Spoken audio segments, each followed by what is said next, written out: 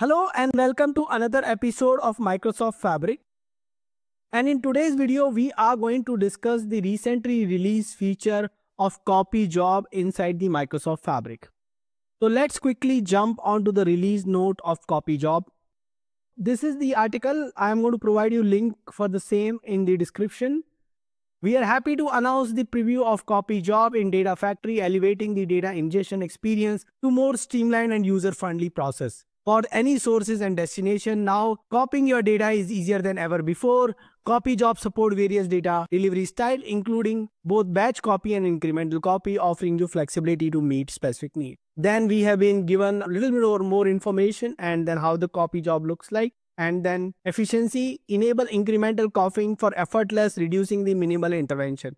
With copy job, you can automatically capture the changes in your data, drastically reducing the manual oversight and keeping the information consistently up to date. This efficiency not only save time but also enhance accuracy, letting you concentrate on more strategic tasks while the system handles incremental updates seamlessly. The efficiency translates to the less resource utilization and faster copy time, which leads to less strain on your system and faster access to updated data, boosting overall performance and productivity.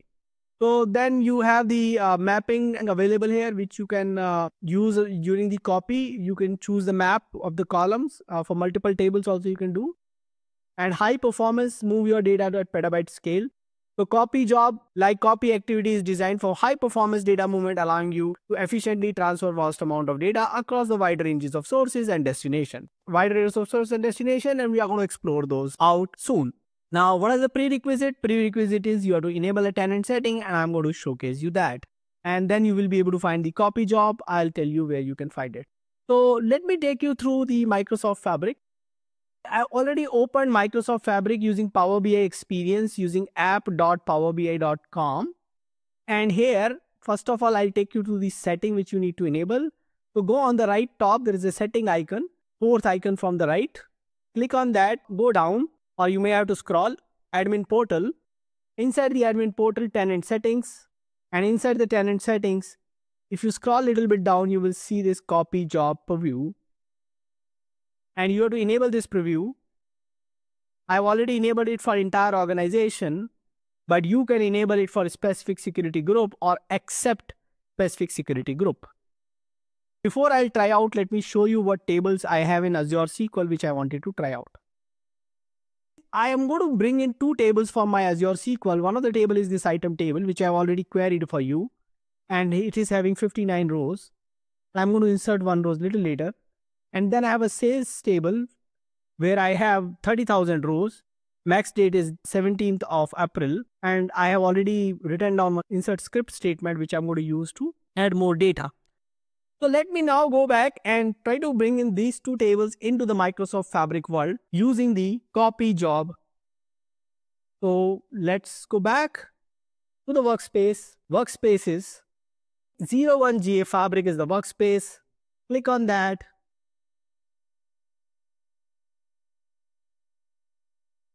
Now I need to create a new object, and this new item UI has changed a little bit. When you click on this, you will see a lot of things coming on your right as a pop-up pane. And inside the get data, you have the first activity, which is copy job. When you click on copy job and it gives an error that you don't have Microsoft Fabric enabled, there could be two things. You are not using Fabric capacity, or you might not have enabled the tenant setting. You should use a workspace which is either on Microsoft Fabric trial or Microsoft Fabric capacity for this case. Click on copy job. Let me give it as a name, copy sales and item, create, and let me choose a source. I'm using Azure SQL database, Azure SQL database. So let me give the URL here, and this is the URL which I'm already using for some time, so it may not ask the credential information for that, but based on the requirement, you can choose the authentication, username and password. I have used basic, but you may have organization or service principal depending on the type of database you are using. So let me paste it and let me give the database name, which is demo. And as you have seen that because I've already put down that information in the past, it has taken the already existing connection. Let's click on the next button now. And once you click on the next button, it will take a little bit of time to load your tables. It is going to fetch your entire schema and get your list of tables. From that tables, you can choose what table you want to copy. So now let's bring in the two tables which we have decided, the item tables and the sales no space table. And you can click on one of the table to look at its preview. It's showing some data for that. If you want, you can look for the other table. I'm leaving the rest of the table. If required, you can select all the tables. Now press the next button. Now this UI may confuse you a little bit. By mistake, may press on the new fabric item and new destination, but be a little careful. Either use this one lake data hub from the top, or just scroll down. You have the one lake data hub. From here, you are going to choose that. You will go to the one lake hub, and here you are seeing your lake and warehouse. You can choose any one of those. I'm going to choose lake 01. And now I have been shown two tables with the destination. You can edit those destination. Let me call the first table as DBO item underscore CJ copy job. And let me call the second table, which is the sales no space, as DBO sales no space CJ.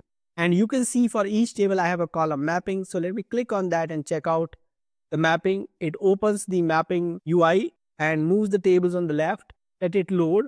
I can change the data type if required. For this table, I don't feel a need. Let's look at the DBO sales no space.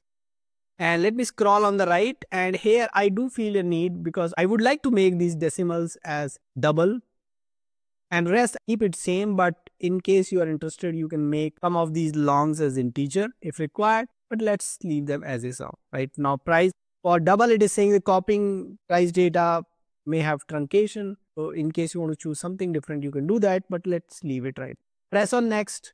Full copy, incremental copy. Now full copy, choose how you want to copy. This copy mode will apply every time you run the job, which can be run once or multiple times. After the job is created, you can schedule how often you want. Full copy means it's going to bring the complete data, remove the older data and bring in the new data. That's the full copy.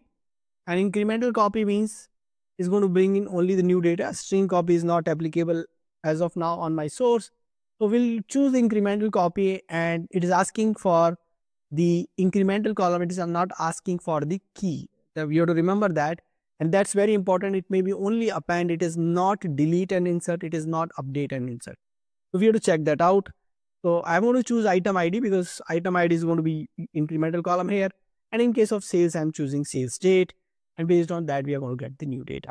So let me go ahead and do these things and press next. And should I start the transfer immediately or should I wait for it? Here, I don't want to do any other changes. So I'll say save and run. Please start the transfer immediately. So as you can see, it is saving and it's starting, running the job. It has started the process, as you can see below. I have faced little challenges in the past because I ignored this notice. This job is automatically scheduled every 15 minutes and it is going to bring the data every 15 minutes. And because of that, what happens, I have a serverless tool from where it was querying and it was starting that every 15 minutes and I incurred a lot of cost around that. So be careful. I'll show you the schedule after the data is loaded. We are going to disable that and manually run it. But yes, you can schedule it based on your requirement of the refresh. So sales no space is already loaded. That was pretty fast because that table has 30,000 rows, but item DBO is still in progress. Let's wait for that. It's refreshing automatically. You have a refresh icon in case you want to manually refresh here on the left. Let me click. Both of them are succeeded. Now I got 59 rows as well as 30,000 rows. Now let's go ahead and check the data into the lake. For that, what I'm going to do, I'm going to duplicate this tab. So right click on the tab, duplicate tab. And while it is opening, I can go to the workspace, 01 GA fabric. And there we will filter out our lake 01. So filter by type, we need lake houses. So in the lake houses, we need lake 01, which is our lake house. And let's check out lake house. And I can see a couple of undefined here and let me refresh those. And now you can see item CJ and no space CJ. So both are there. Why don't we go ahead and try out what number of rows they have? So what we can do is on the right hand side top, instead of lake house, let's go ahead and choose SQL endpoint, SQL endpoint. It has opened the SQL endpoint. Let's take one query. So click on the three dots, new SQL, select 100 rows. That's the best way to get any query or any table name. And you can scroll down in this case and you can see the rows, and I need in this case count of rows. As I'm going to add some new data and showcase you. Let me also write down select count count star from the table. And let me select and run this statement. And you can see I have 59 rows. And let's do the same thing with the sales no space CJ top 100 and simply convert this into count star. Anyway, I'm not going to watch all the 30,000 rows and check out what is different. So I have 30,000 rows, works perfectly fine. So now let's go back to the SQL Server Management Studio where I've shown you my tables initially. And what I'm going to do here is basically in my sales table, I'm going to insert one additional row. Let me try to insert one additional row. So insert into that sales no space from where I got the data, and I'm trying to insert one additional row there. And let me insert. And what I've done is with the max date, I've added one additional date. Now, because ideal column for the copy job would be a column with the timestamp. Here, I don't have a timestamp, so that's why I'm taking the next date. And let me add this. So I added one row. And for item, what I will do is I'm manually going to add a row. I'm going to right click here and use the edit top 200 rows. There's an option on SQL Server Management Studio. That is the option I'm going to use. And here, once the UI is going to open, I'm going to do two changes. One is I'm going to call this item 59 as Azure. So item name is Azure. And then I'm going to enter a new row. 60.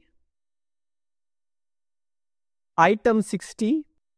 And rest, let's keep same. 5, 1, 2, brand 1, category 1, subcategory is 2. Let's press enter. And now the data is commented. So I have 60 rows in my item tables and I have 30,001 row in my sales table. I also have updated one item. Let's go back to our copy job. Copy job has been scheduled here for every 15 minutes. So first of all, let me click on the schedule and I'm going to disable this. I can schedule it as per my own need. So in case you want to schedule it every 5 minutes, 15 minutes, whatever you want to do, please go ahead and do that. So what you can do here is switch it on minute by minute or hourly or daily or weekly. And then you can decide the frequency, start date, end date and time zone. But I'm switching it off right now. I already clicked on apply. It is showing me there's no changes to save. Now I come back and I have a run button here, which I'm going to use to run it again. So let me go ahead and run that. It is in progress. Let's refresh and check. Sales no space is already completed. Somehow item is taking a little more time, but when I done this previous experiment, item was faster. It has already loaded both the tables. Let's go to the lakehouse lake 01 and query. Let's query with the rows in the sales table. Select count star from lake 01, DBO sales no space underscore CJ. We should have 30,001 rows we have. Let's go ahead and look at the item table. How many rows we have? We should have 60 rows now. Now we would like to check, does it do anything with the 59? Because it has not asked for the primary key, so I'm not hopeful. The name for the 59 is still 59. And the order has changed. The item ID 60 has come on top, so don't go by that. This sequence has no matter. Our IDs matters. So you can see the item name 59 is 59. First of all, it have not asked for a primary key. So it's only asking for what is the column ID which has changed. So change column. So it's doing append kind of stuff. It's appending the new data. So we know in case of append scenario, copy job will be able to bring in the new data and append it to your existing tables. Now let's go back and look at other options. So we are in the copy job. We have a settings here. We can see the about, endorsement and schedule. Schedule we have already seen and we have disabled it. Then schedule, there is one more button for schedule here. Choose data source. So you can select the data source here, loading right now. Then you have this edit mapping button, which allows you to edit your mapping. So edit mapping button is there. Let's look at the choose data source. Does it allow us to choose additional table? That option. I clicked on that. So the tables have loaded. Let's add one more table. Let me add DBO sales 1 table now. Press on next. Now we'll add the mapping for this sales 1 table. So there is no change in the mapping required here. I can make these prices as double, COGS as double and discount as double. But right now I would like to leave that. Let me press next. I need to choose the incremental column. Again, sales date is my incremental column. Apply. The changes has been saved. The job is not yet started. Let's refresh and let's check that out. Okay, so job has not run. It's just saved the job. So let's run it manually. We have already stopped the schedule, so it's not going to run on a schedule. And let's see what does it do this time. So the job has started. It's automatically refresh, and then there is a frequency of refresh basically. Within a minute, it refresh faster. Post that it slows down. Already in 26 seconds. Here's what table is already in and other tables are already in. The other stats you should pay attention to. Number of rows read, number of rows written. So 0 rows in these two tables. In this case, 15,124. Same rows has been written. So these are some of the stats. Total duration it has taken, start time and end time. And status, source, destination, status, row read, written, duration, run, start runtime, end runtime. You can apply certain filter. There are too many tables you can filter based on the status. Column option, if you want to remove some of the columns from this report, there is a more button out here which tells you about more information about the overall job. And it talks about row rates, row written, about the total job and throughput in KBs. So this is copy job for you. So why don't you go ahead and try this out? And do let me know what else you want me to cover in this particular series. Thanks for watching this particular video. Thank you. Keep watching, keep asking questions in comments, subscribe to my channel and press the bell icon so that you can get notification for new videos. Thank you.